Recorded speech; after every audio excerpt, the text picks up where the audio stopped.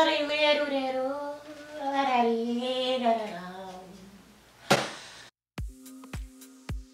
guys, it's Lee. You know exactly what's about to happen. I'm going to teach you some stuff to make music a more delicious, amazing, sexy experience for you all. Today I'm going to be teaching you some quick tips to improve on any instrument at all that you can possibly play.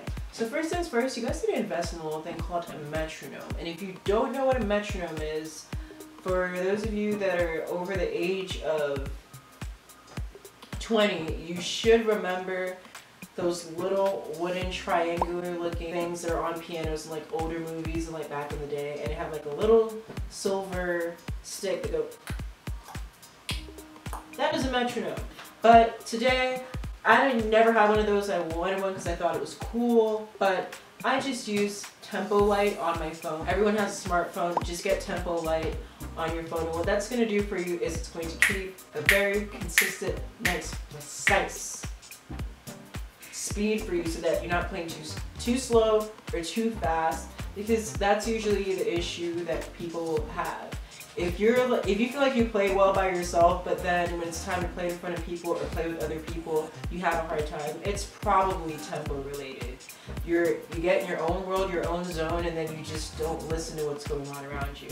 Having something go tick, tock, tick, tick while you're playing is going to allow you to use your peripheral hearing. I think that's like a real thing. If it's not, I feel very intelligent for saying it, but it's going to help you to start utilizing your peripheral hearing so you're not just zoned into what you're doing and you're listening. On the same note of using the metronome, go on YouTube and look up 4-beat drum patterns, just boom, just simple, very, very basic drum loops and stuff like that, and then play your music with it so you get used to hearing somebody else playing something while you are playing the main part, just giving you the feel of what it means to communicate musically. That person's performance is always going to be the same because it's a recording, but it's teaching you how to interact with that loop that you're hearing. So it's kind of like a mock conversation. You gotta feel the rhythm if you feel the rhythm with your body while you're playing, it's gonna make it a little bit easier. I personally end up doing kind of like a little rocking or like a little swing motion while I'm playing. Breathe with your music. So before you start, you should think like 5, 6, 7.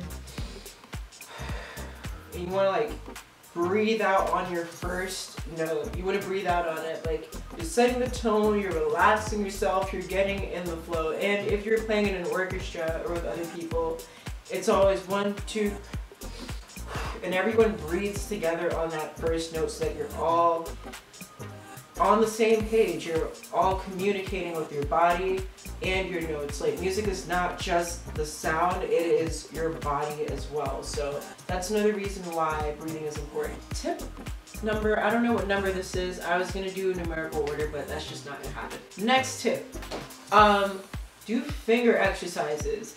No one thinks about music as a sport or needing to be athletic except outside of marching band, I guess, but that is super duper important. Like, exercise your fingers.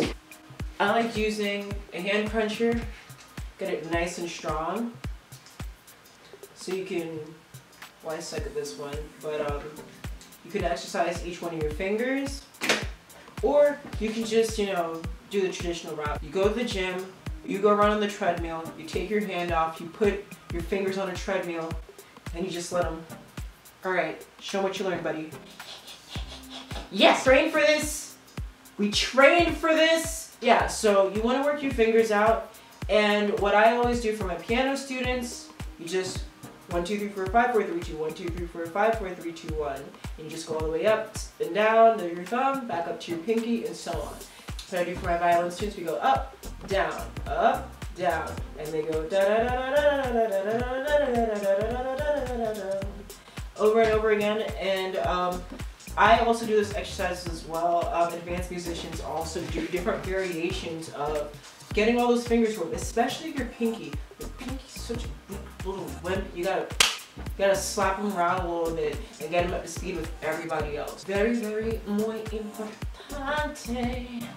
record yourself. If you can't record yourself, which I don't know why you wouldn't be able to now, but at least record yourself good audio of you playing. Preferably get some videos of you playing. If you get some videos, you'll be able to see what kind of weird body movements you're doing, what kind of weird facial, shoulder stuff you're doing when you get to a spot that you're not comfortable with. You'll see all of that stuff so you can prep for it.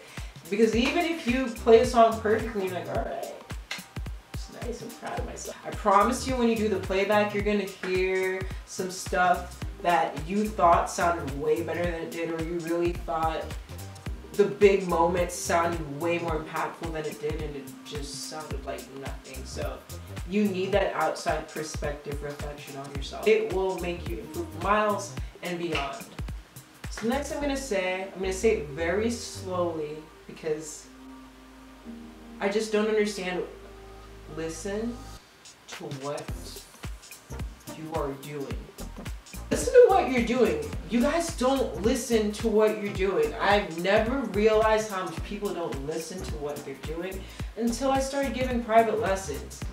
You'll play the same thing over and over and over again, and then I'll be like, yeah, when you get to that ba-da-da part, that's wrong. And you're like, no, I played it right. Did you listen to what you did?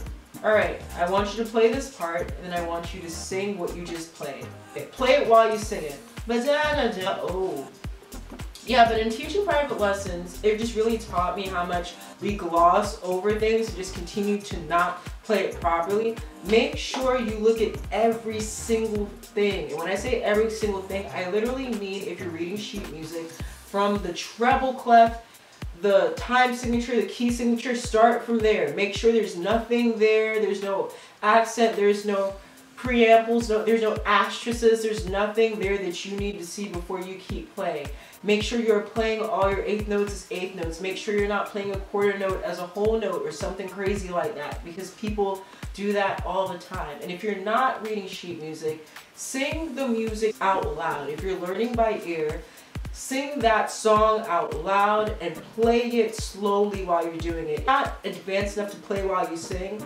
Sing the music slowly and then play it. Or sing little parts of it and then play it. But don't just blow through it. Like, really listen to what you're playing. I promise you, if you actively listen to every single little thing in a song, if you're learning by ear, you look at every little thing in your music, you're gonna realize you're probably glossing over stuff that completely changes the feel or the context or the emotion that that section is supposed to give you. Back on the topic of breathing and everything else, pay attention to your body. For a lot of people, for violin and piano, that's what I teach. When you start feeling stressed and tense, the shoulders go up and you start doing weird things with your arm because your shoulder is up. Bring your bow away from being straight on the bridge. It's supposed to be straight like this. Now it's tilting this way and it's getting off of the strings. You're supposed to be playing piano. Your shoulders are all the way up here. Now your fingers can't stretch out and be nice and open across the keyboard like it needs to. That goes hand in hand with recording yourself. If you can see what you're doing, then you can prepare better for the next time you play stuff. And you'll probably clear up all those little,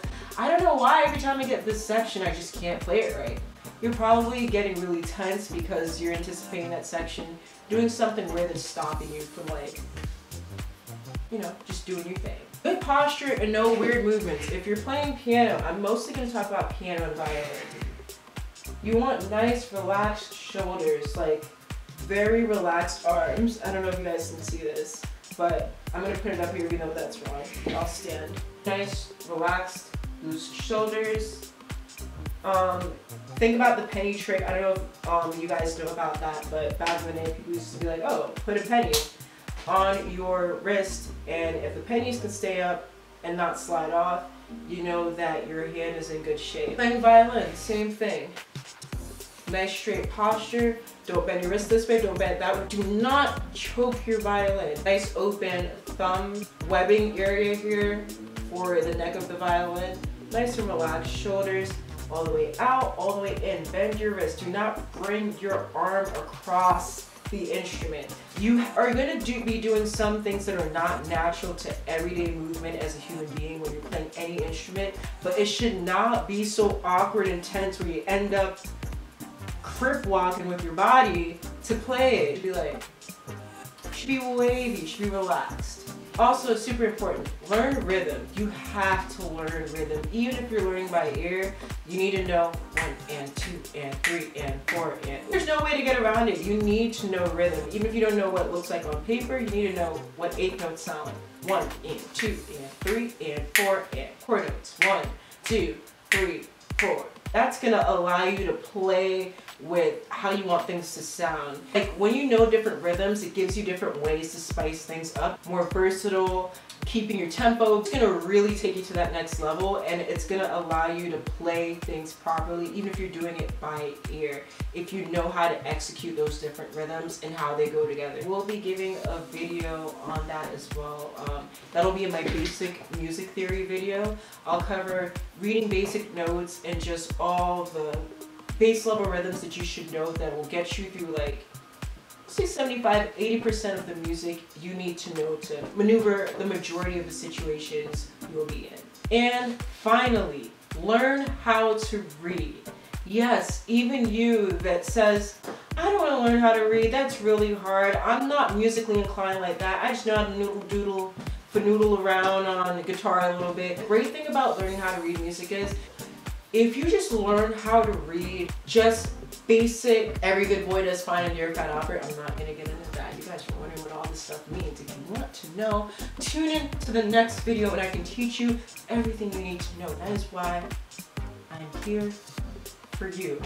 If you just learn those 2 basic acronyms, every good boy does fine and your fat opera can eat, you can literally use deductive reasoning and context clues to figure out everything else. A lot of you guys that just love learning by ear and you thought, okay, so far so good, great, loving it, you're gonna be pissed because you're gonna feel like I just clickbaited you. But no, you should learn how to read too, and you should learn how to count your rhythms as well. And I promise you, it is such an invaluable skill to have. You don't have to get all into everything else, get a private teacher or nothing, but if you know those 2 things, you guys can go into any room with trained musicians and hold your own for the most part. They're like, yeah, oh, like, he didn't go to music school or anything, but he actually knows what he's talking about. I mean, we said G sharp and he knew what we meant. But that'll give you the confidence you need. You won't feel like everything you're saying is gibberish. At least you can actually start the conversation and do what you need to do, especially if you go and like, hey, I just noodle around a little bit. People will take that into consideration and they will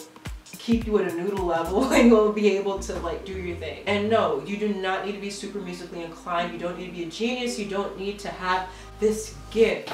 Some people are gifted, yes, but you can learn how to do this the same way we all have to learn a little bit of science, math, English, and social studies, even if we're bad at one of those subjects. I want you guys to get out of that mentality. I want you guys to enjoy playing music, to enjoy art, and not feel this pressure to be this savant. You do not have to be that, especially during quarantine. You guys are bored. Take out those instruments, noodle around on your guitar, whatever else, buy a harp, I don't know, buy a didgeridoo and do your thing. Don't feel threatened, do not feel intimidated. Take these tips, learn from them. I hope this was really helpful. Yeah, I mean, I just want you guys to have fun. Enjoy yourself on your instrument during quarantine. Yeah, so those are my quick tips, and I will see you in